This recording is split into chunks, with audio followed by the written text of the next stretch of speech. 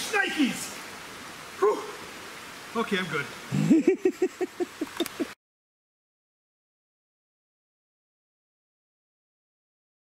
All right, well, we are back at what you can see behind me is what we called the hidden oasis that JP brought me to the last time. As you can see, he's already out there snorkeling, and we actually have another guest with us today, surprise guest.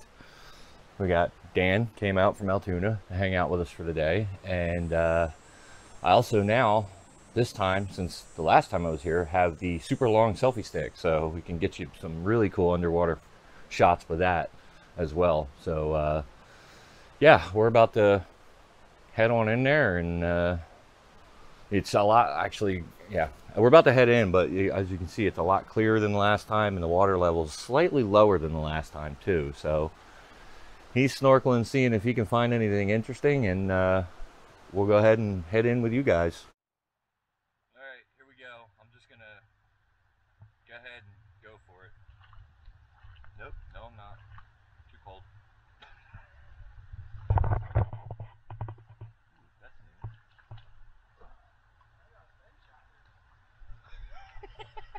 It's got a bench to sit on. One nice thing is you can actually see where you're stepping this time. What's that? Oh, is there? Huh. You can actually see the rocks in the bottom this time. This is crazy, this is crazy, this is crazy. I'm gonna lose the camera. You're a croc.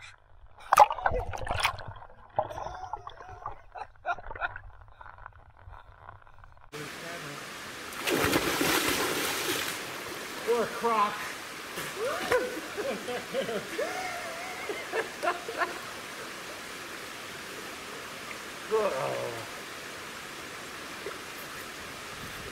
Dang it. Well, you definitely know they're float.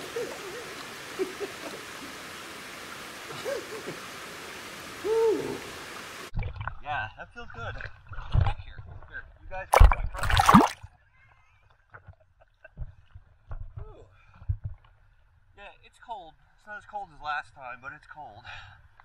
But it does feel good because of how hot and sweaty I was a minute ago.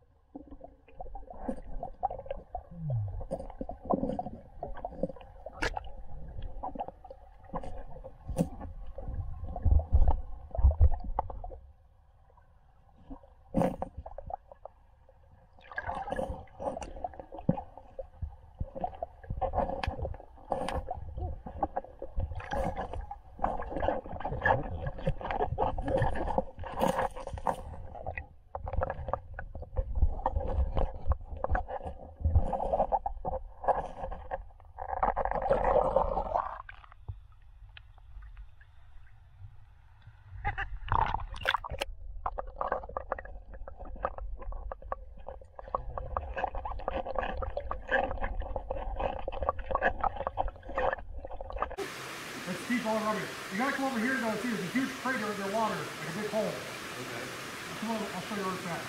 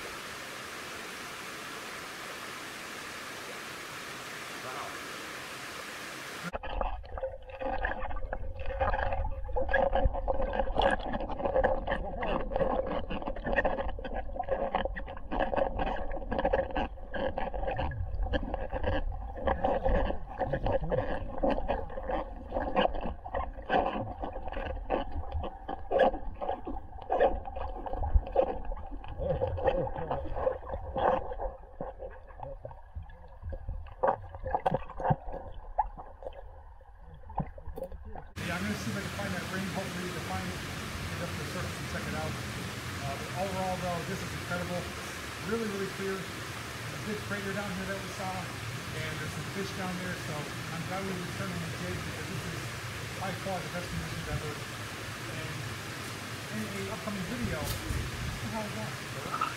I felt that. In the upcoming video, we're going to go upstream to see what else we can find between here and the water source higher up in the mountain. So make sure you stay tuned for that video. That's hard. You didn't get it. That's so good. Yeah. Yeah, they do that kind of stuff. That's kind of fun. That's kind of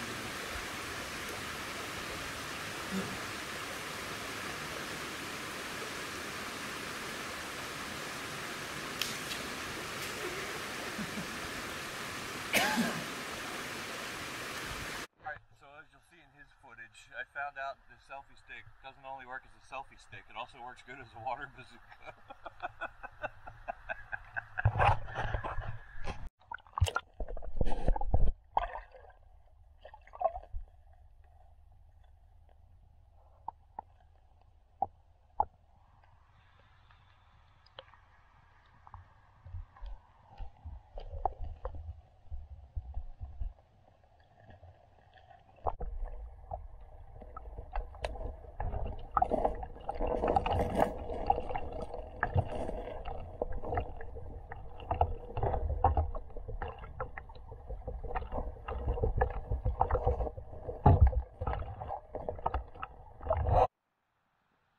So yeah, that's actually our intention today, is to follow that because you guys asked us to come back and show us what was up there. So we're going to head on up that way, see what we can find. I do not see the rock with the snake under it yet, as I can't see it from here because I don't have my glasses on, so that might not be there anymore. So the snake's probably not there anymore, so we don't have to worry about me screaming like a girl again.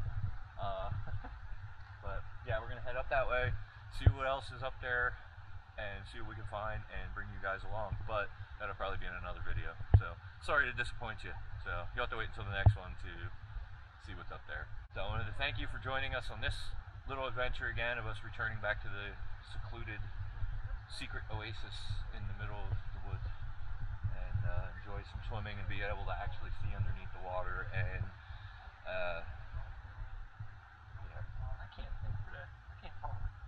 But yeah, so it was neat to be able to actually see what's under there. And Jay let me use his goggles to swim around and look around. I think I saw what looked like a possibly a flashlight battery or something. I'm not sure what it was. I'll have to look. Well, you guys will see it in this footage because I could get a close up on it because I was trying to use the camera to move it to get it to a point where I could pick it up, but didn't work too well. So it's still down there. And yeah, so don't forget to check out his channel and his video on this for what he caught underwater too. And we'll put some subtitles in for him. So yeah, make sure to give us a thumbs up, both of us, and say hi to Dan in the comments. So we'll catch you in the next one.